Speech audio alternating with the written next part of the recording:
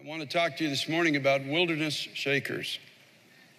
Wilderness shakers. So, Father, thank you, God, as your word opens. I'm asking you for the anointing that only you can give.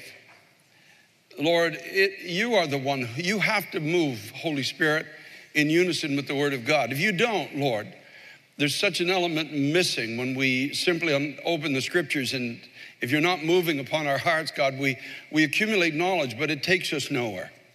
And so, God, I'm asking you for divine life. I'm asking you for an enablement in my mind, in my spirit. I'm asking you, God, for your people, that we would be able to hear what you are speaking to your church at this time, in this moment of history that we're now living in. You have a word for us, Lord, so help us to hear it. Help me to speak it, oh God. Help our hearts to respond to it. God, bless everyone who's here today, Lord, those who understand and those who just have a little bit of light.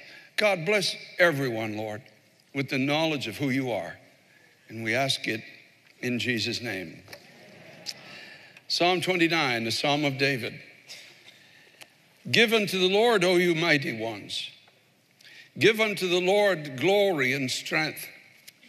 Give unto the Lord the glory due to his name.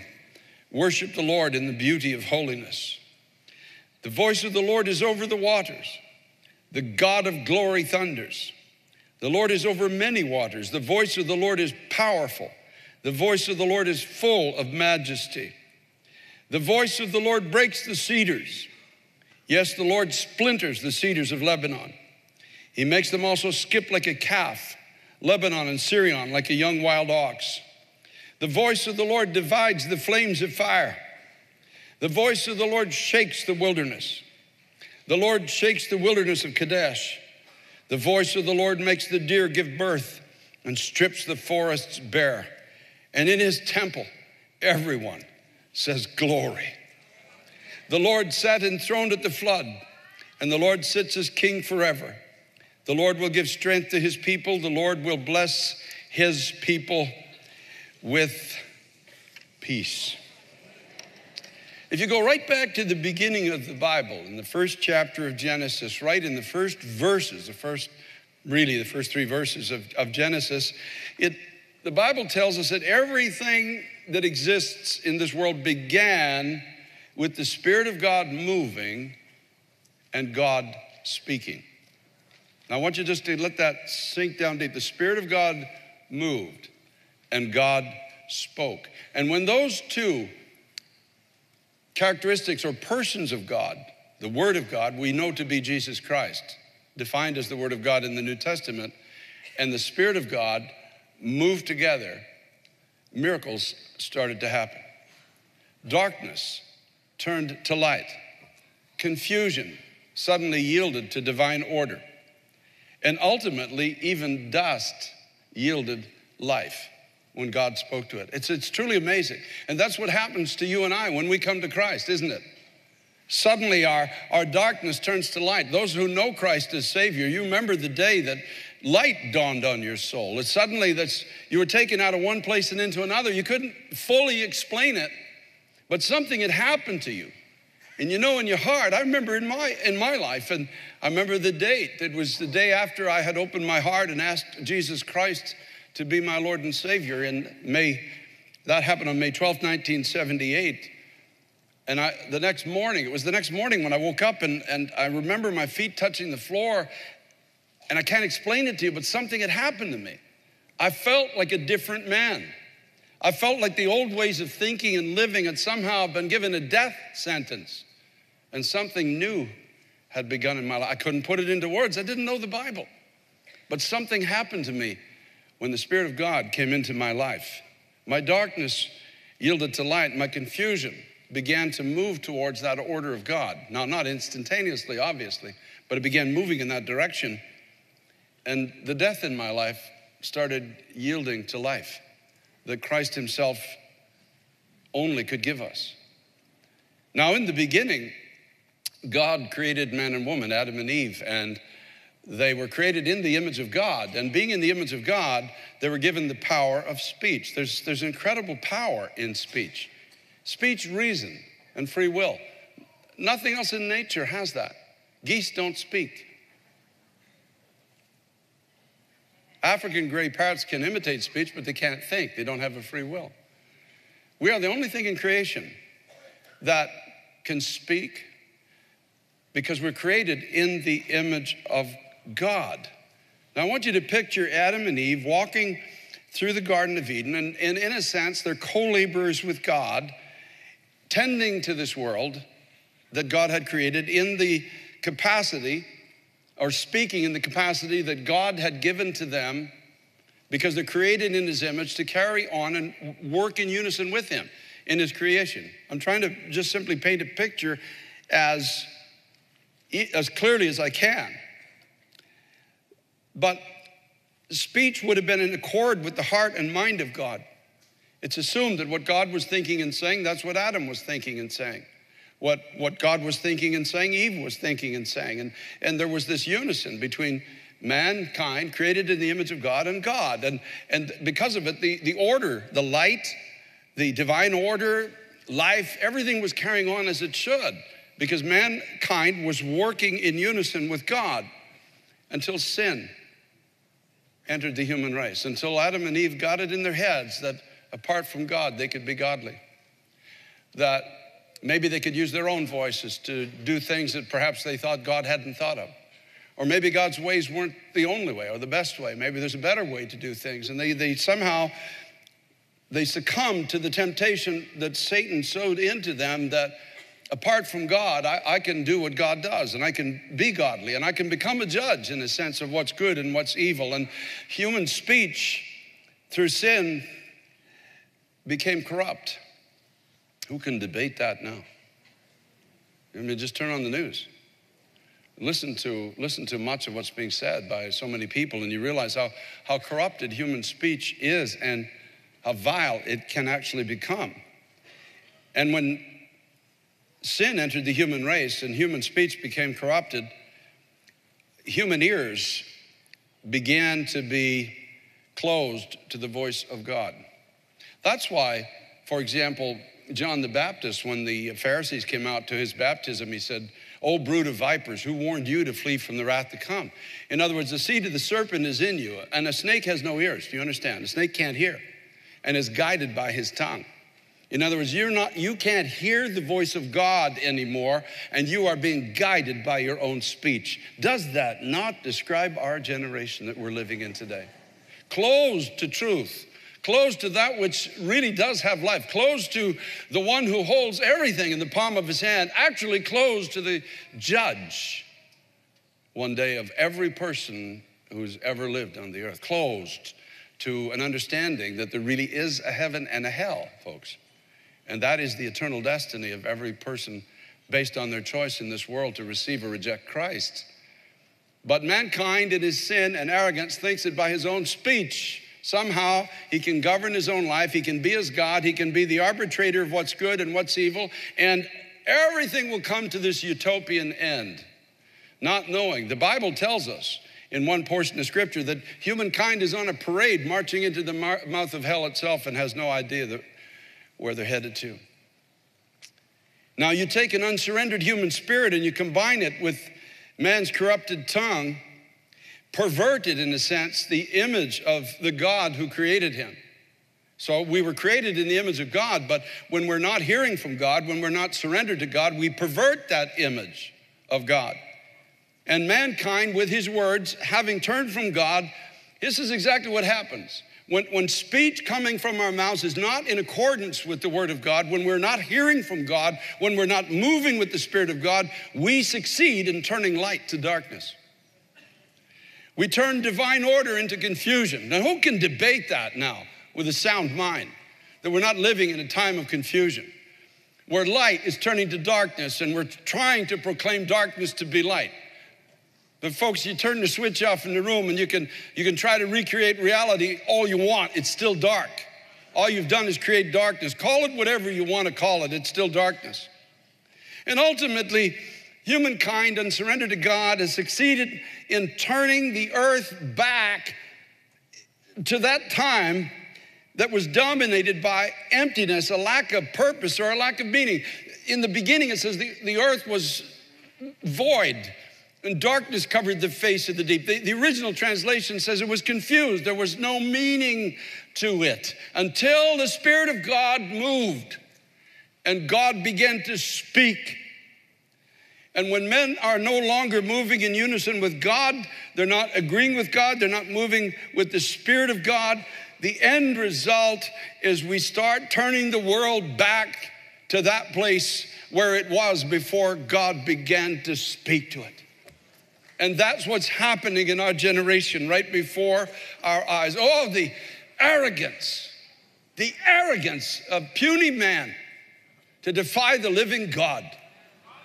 One day, you mark my words, every knee is going to bow, every tongue is going to confess. Now, for many, it would be too late. The decision to reject God was made before they stood before the throne of God. They will suddenly realize the folly of their condition. And so darkness, when mankind sinned, the Bible says that death reigned, in a sense, from Adam to Moses. I don't have time to explain it, but let's just leave it at that, that there was a reign, a sense of spiritual death until God began to mercifully start to lead men again. And this death that reigned, this darkness, this confusion, lasted until God came to this earth as a man.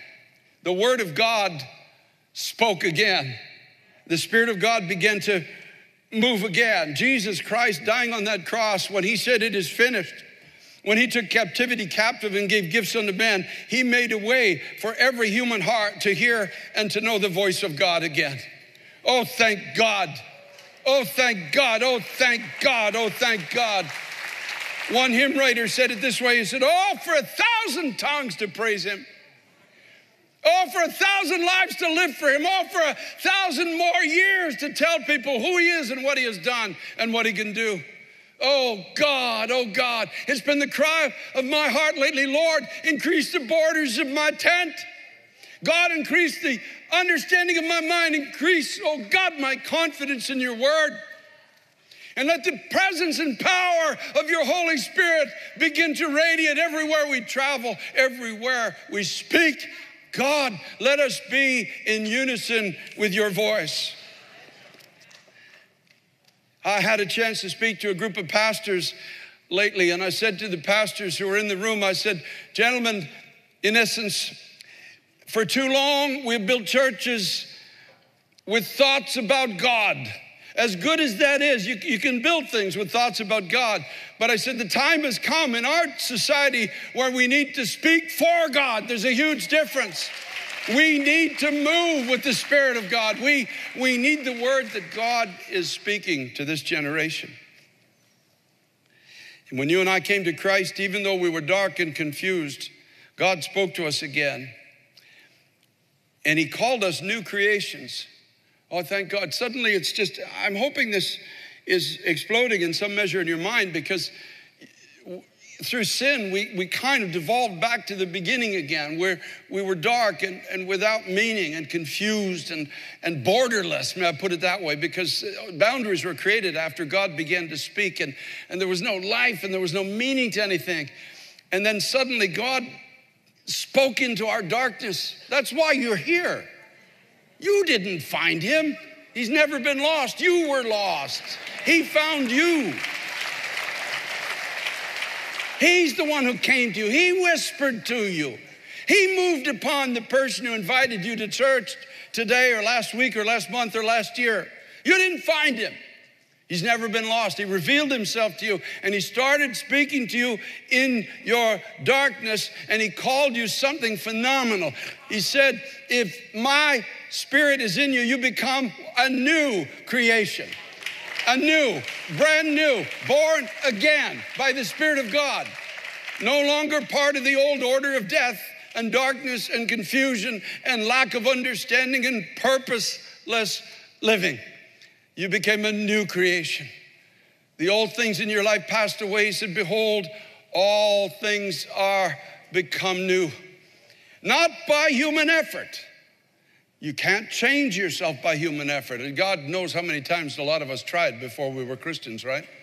New Year's Eve, you know, you're half in the tank and you're making all these promises about how you're going to change and what kind of a nice person you're going to be. And then, you know, about 10 minutes after 12, you're cursing somebody out. Everything has gone to the wind. But you were sincere. You were sincere, just powerless. Like a dead man in a coffin, if he couldn't make promises, can tell you all he's going to do tomorrow, but he's dead. He's not going to be able to get up. Nothing's going to change. He's dead, he's buried, he's going back into the dust from where he came. Only the Spirit of God can bring you and I back to life again. And God, we open the Word of God, and what happens is just as in the beginning, God speaks and the Spirit moves. God speaks. That's why you have to get in your Bible, folks. You can't live on sermon tapes. You have to get into, or they don't do tapes anymore. Whatever they do, I don't even know what they do. It's like Joe Biden said recently, listen, have your kids at night listen to the record player. I understood that. A lot of people might not, but I understood it. But you have to get into the Word of God yourself. You've got to begin to read because it's the Word of God. You see it, you read it, you want it, you believe it's yours through the sacrifice of the Son of God on the cross, and you say, God, I want this. I want to be a person who loves. I want to have meaning in life. I want my life to make a difference. I want to believe, as we sang, that I can go in the enemy's camp and take back what's been stolen from me. And suddenly the Spirit of God moves in your heart. You feel this surge of faith and confidence that you know is not your own. And that's God moving again in his new creation, just as he did when creation first happened. And suddenly you begin to hear the voice of God again. Oh, Lord, thank you.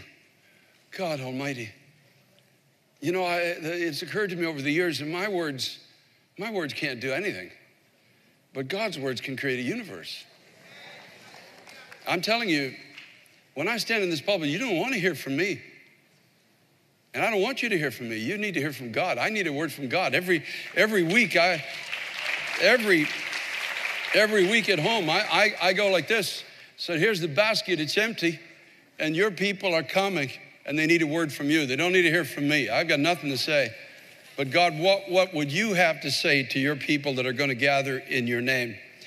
And there's nothing more beautiful than when your ears begin to open to the Word of God. Listen to what David says, King David. He says in verse 1 of Psalm 29, he says, give unto the Lord, O you mighty ones. Now God calls you mighty. Now, you don't feel mighty. Remember when he appeared to Gideon, when the messenger appeared to Gideon, he says, greetings, man of valor. In other words, he was saying, greetings, man of incredible resource. Gideon says, well, were you kidding? You got the right address. Like I'm just threshing wheat in the backyard and trying to hide it from our enemies. And my dad's got an idol in the backyard. And my father's house is the smallest house, and we're the smallest tribe, and I'm the smallest guy. I said, you sure? The greeting was, you're a man of incredible resource because I'm calling you to do something that can only be done by the presence and the Spirit of God. That's why David says, give to the Lord, O you mighty ones. Give to the Lord glory and strength. In other words, live in a way that God is brought to glory through you. You can't do this in your own strength, and don't try to do it in your own strength. Don't strategize it. Go into the Word of God. Go into a place of prayer. Let God speak. Get up and let God through you begin to do what God's going to do. Give him the glory. That's what David said, that's due to his name. Then he goes on to talk about the voice of the Lord. In verse 3, he says, the voice of the Lord is over the waters. The God of glory thunders. The Lord is over many waters. The voice of the Lord is powerful. The voice of the Lord is full of majesty. In other words, all those places of confusion, everything that has tried to attach itself to you, the voice of God is above it. He's above your self-view. He's above the words that others have spoken over you. He's above the critics that will want to surround you. He's above all of the doomsayers of our present day. The voice of the Lord is above all of that. Give glory to him. Let him speak to your heart again. The God of glory thunders. The urgency in the heart of God for you and I to begin to hear his voice and to discover what we are called to do as parts of this new creation in Christ Jesus. Just as Adam and Eve at one time walked in unison with God in his original creation, we are called by God to be parts and to walk with him in this new creation. Verse 5 and 6 says, the voice of the Lord breaks the cedars. The Lord splinters the cedars of Lebanon. In other words, there are certain things in our lives that seem to be rooted deep. And the one thing about cedars, it seems to last forever. If you're a farmer here, there's not many farmers in New York, but if you were a farmer, I used to be, you put any other kind of post in the ground other than cedar and it will literally rot off and break in probably 2-3 years or less. You put cedar in the ground, it seems to last forever. You build a fence with cedar posts and it'll probably last long enough that when your son or daughter takes over your farm, it'll still be there. And that's what he talks about. That's why he uses this illustration. There are certain things that are just entrenched. They've been there a long time. And you wonder, oh God, this is so part of my character. How's it ever going to change? But the voice of the Lord breaks the cedars, not just breaks them, he splinters them. He splinters them, like just simply dissolves them. Like fluff on a dandelion. It just blows it away. The things that would try to entrench themselves. And out of that, he says, he makes them skip like a calf, Lebanon and Syrian, like a young wild ox. And he breaks these old strongholds and brings new life. New life. I wish Elder Vicky could testify while she sings, because I know her story. I know what God's done for you. I know he's done for your family. When she's talking about going into the enemy's camp, she knows exactly what she's talking about. The voice of the Lord divides the flames of fire. Those places that stand before all of us where there's this prohibitive sign of darkness that says you can't go through here, you're going to get burned. It's not possible to go through this, but it's the voice of God that opens this window through everything before us that we think is impossible. Everything that we think we can't do, God says, no, hear my voice and let my spirit lead you, and you watch where I will take you. The voice of the Lord shakes the wilderness. The Lord shakes the wilderness of Kadesh. The voice of the Lord makes the deer give birth and strips the forests bare. And here's where it gets interesting to me, because as a co-laborer now with Christ, called to speak for him. Now I want you to think about this for a moment. God doesn't need me, but he's chosen to need us, right?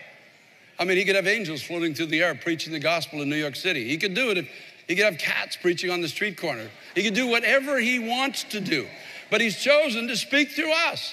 We are his body on the earth. And he's chosen to call us to speak again to this barren, lifeless wilderness called planet Earth, or this lifeless, barren wilderness called New York City, or your block, or your workplace, or wherever it is you go, or whatever country you live in.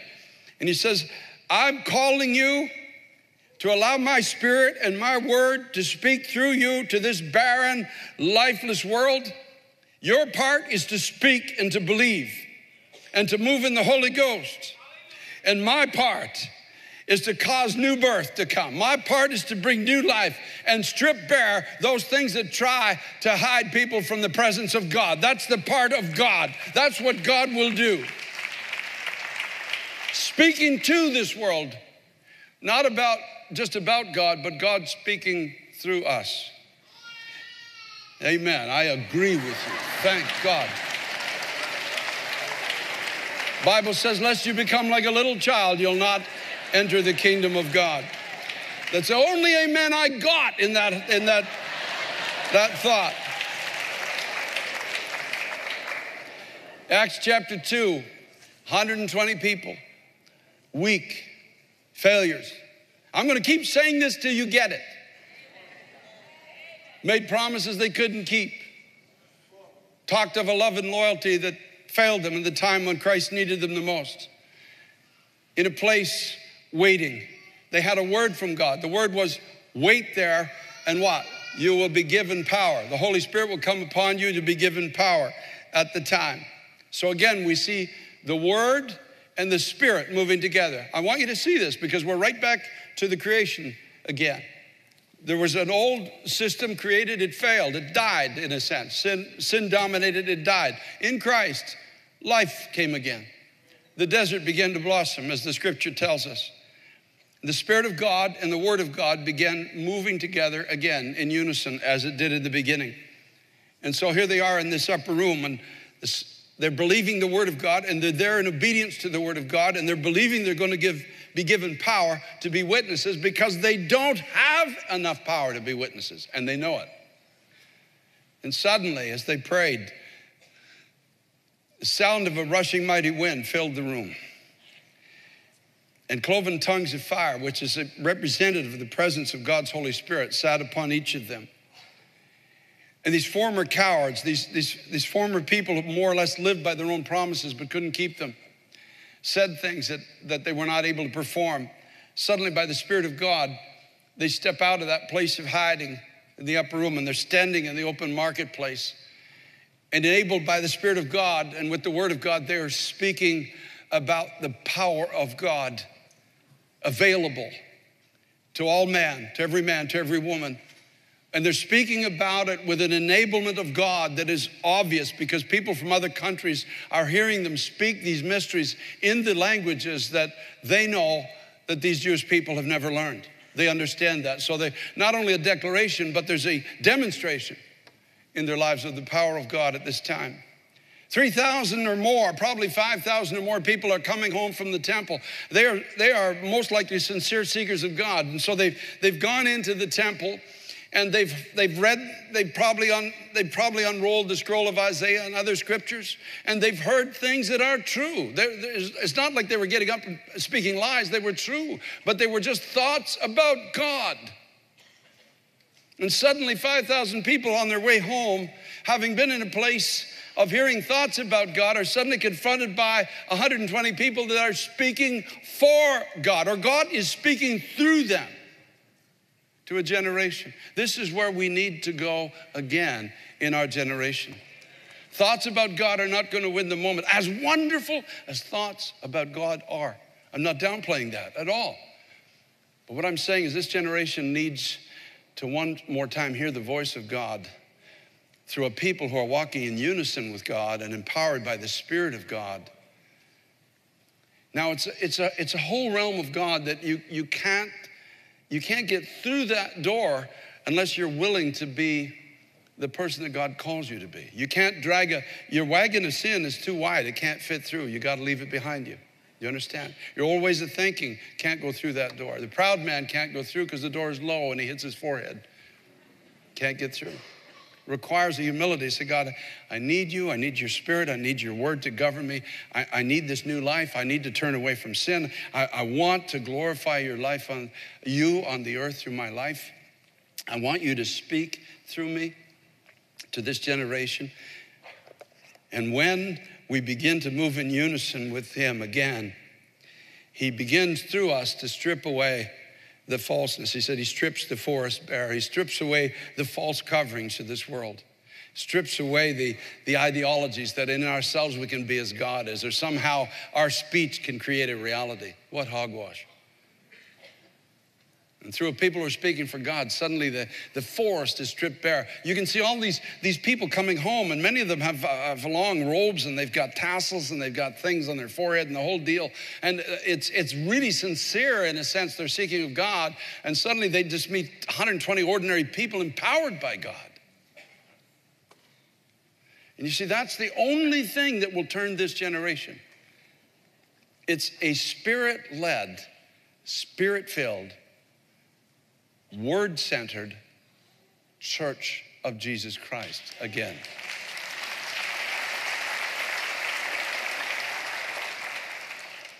Speaking what God speaks, and as the scripture says, bringing forth. The voice of the Lord makes the deer give birth, thank God. Bringing forth new life. And everyone coming together in worship, what do they say? Glory. Glory. Sometimes there's just no other words to say, but glory. Even if you don't know what it means, even not fully aware of its context, or you just come in and say, hallelujah. I don't even know why it sounds like, I didn't even know what it meant at the beginning. Halle means glory. The U in the middle means two. Yah is God. When you're saying hallelujah, you're saying glory to God. You're coming in and saying, all the glory to God, all the honor to God, all that I have, all that I am, all that I ever will be, every victory that's been won, every fire I've walked through, every trial I've been able to endure, every person I've been able to share with. Glory to God for his power, his mercy, his strength, and his life. And there's something about it when you get to know the glory of God, that there's a cry comes into the heart. Oh, God, use my life for your glory even more. Use me, oh God, in a deeper way than I've ever known. Speak through me in a way such as you never have. Let me discover your voice again. And let there be no resistance in me. This is the key. This is what I want to close with, this thought. Let there be no resistance in me. You see, in Genesis chapter 1, there was nothing there that could resist God. There was nobody in this purposeless world as it was then that had the power to say no. And God knew that when he created man in his image, he was creating something that had the power to say no to him. When there was no resistance, then suddenly when he said to the seas, this is where your borders are, that's where the borders were. When he told the birds to fly, they just flew. Nobody said, how do we do this? You sure this is going to work? Nobody said anything like that. They just did what they were told to do. When he commanded the sun to shine, it shone. When he commanded light to permeate the darkness, that's what happened. Everything that God said, as the word of God moved in unison with the Spirit of God, happened. Then humankind comes on the scene, something created in the image of God, which he foreknew. I won't even get into the depth of that, but he foreknew he'd have to die for humankind before he even created Adam and Eve. And suddenly you have somebody in creation that says no to God. And everything that's being created starts going backwards in a sense. It starts like the tunnel starts getting dark and it starts getting smaller until we end up in places like we are today, with conversations like we have to endure in this present reality. But in Acts chapter 2, we have a Genesis 1 moment again where you have 120 people. And what is the similarity between those two moments? There is no resistance in that room to the word of God and the Spirit of God. And those 120 people stepped out of that room and changed the world. Those 120 people stepped out of that room and brought even Rome to its knees eventually. Those 120 people passed a torch, and that's why you and I are here today.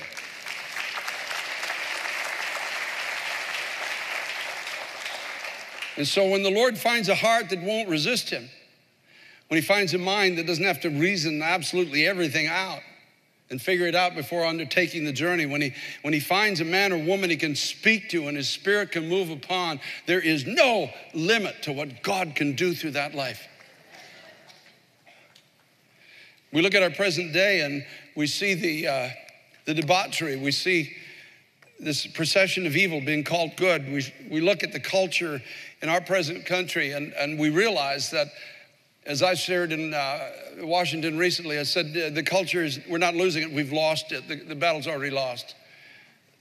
Darkness already has our children in its grasp. But all God needs is one person to turn it all around. All God needs in your community is one person. All God needs in your family is one person. All God needs in your neighborhood is one person. All God needs in your town is one person. Do you understand? All God needs. You say, how do you know that? In the book of Ezekiel, the Lord said it had become so corrupt, the society, I had to judge it. But I sought for a man that I could give it a moment of pardon and mercy. I sought for a man that I should not have to judge it. Not for 100, not for a prayer meeting with 1,000, not for a 10,000 gathering in the streets, not for a political petition, or not for a court to make a new judgment. I sought for a man. I sought for one person to stand in the gap. And yes, in your family, you might look and say, God, this place is This whole family is such a mess. I don't even know what's going to happen. I fear for the future. God says, I'm looking for one person to stop the judgment. I'm looking for one person in your neighborhood, one person who move in unison with my word and my spirit, one person who still believes that I'm God, one person.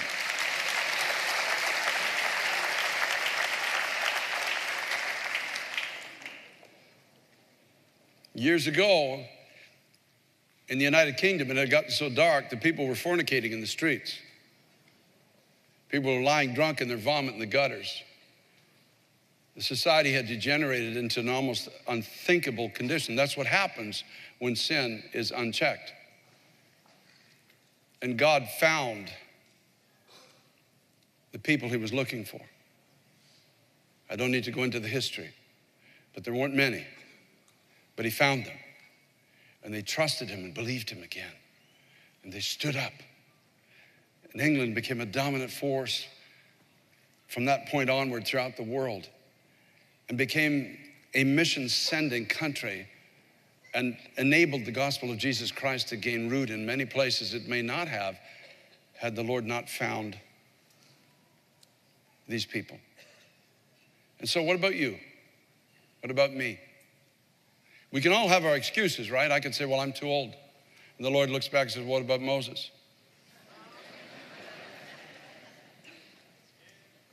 I'm just a girl. What about Esther?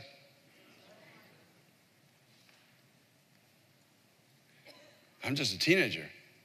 The Lord says, what about David? In other words, it's all there if you want to see it. Well, I'm so captive. I feel so mediocre in my career. What could I do? What about the little girl that was in the home of Naaman the Syrian, the captain of an army, who said to her captain when he got sick, I know where healing is. You see, there's so much that God can do through a surrendered vessel who's not ashamed and can hear his voice. And so I want to pray today for those who just like me, I want to be a wilderness shaker. But the rest of my days, I prayed this prayer recently. I said, God, maybe I've only got 10 strong years left, maybe. But I'm asking you to spend wisely what you've deposited in my life. You've been putting coins in this vessel since I was 24 years of age, and there's a buildup. And so I'm asking God for you to reach in and draw it out and spend it for your kingdom's sake, and spend it wisely. And I feel a smile on the face of God. I want to be a wilderness shaker. We are living in the wilderness now. But oh God, what an opportunity to see the kingdom of God advance with great glory. So Father, I thank you with all my heart today, Lord. There are mighty men and women of God here. There are. There are just so many who don't know what they are yet. And I pray, Lord Jesus Christ, you would give us that willingness to hear your voice and to trust your Holy Spirit to make us into a force for good in this world that we never believed we could be. Lord, give us the grace to believe your word. Give us the grace to walk in your word. Give us the grace to have the courage that we need to make the difference we're called to make in our time. Oh, God Almighty, God Almighty, God Almighty. I pray, Lord, for those who are willing to say, here am I, send me, in Jesus' name. And so that's my altar call. The altar call means just coming forward to the front of this church just to agree. Here in the sanctuary, here am I, send me. It's as simple as that. You've heard the word of God. The Spirit of God's moving on you. Now you can either head to the parking garage or the altar. That's your choice, I guess. I can't do anything about that. But here is the altar for people to say, here am I, Lord, send me. Hallelujah. Glory, glory, glory. Glory to your name, Lord. Glory to your name. Glory to the righteous one. Hallelujah, hallelujah, hallelujah. Father, in Jesus' name, God, I ask you for an outpouring of your Holy Spirit. again upon your church and upon your people. Thank you, Lord, that you are more than willing to be merciful. We've seen it in your word time and again. We've experienced it day after day in our own lives. But oh, Lord Jesus Christ, for the sake of what you did on the cross and for the sake of the people you died to save, give us your Holy Spirit again. Give us your power again, oh God. Take us out of our places of hiding and bring us into the marketplace filled with your Spirit, God, filled with faith, filled with joy. Give us a supernatural anointing, God, to speak to this generation in a way like they've never heard it. We yield our bodies to this purpose. We yield our lives. We yield our futures. We yield our all, oh God, that men and women may come to know you as Lord and Savior. Oh God, let it be. Let it be. I pray, Lord, for 60 million souls in America in the days ahead. 60 million people to turn to you, oh God. I ask you for a turning so great that it can't be numbered. I ask for all churches, Lord, all churches, Methodist, Baptist, Lutheran, Presbyterian, God, every church, Lord, in the country, that there be a sudden infusion of life, that your Holy Spirit would come, your word would come alive, oh God, and people begin to seek you again. Oh Lord, call the whole army back into this end time battle. God Almighty, God Almighty, God Almighty. I pray for the men and women here, Lord, that everyone would receive the word. Oh, give thanks to the Lord. Give glory to God, you mighty ones. Thank you, Lord. Thank you, God, for what you're going to do. We give you praise and we give you glory. We give you glory. We give you glory, Lord. Hallelujah. Hallelujah. Hallelujah.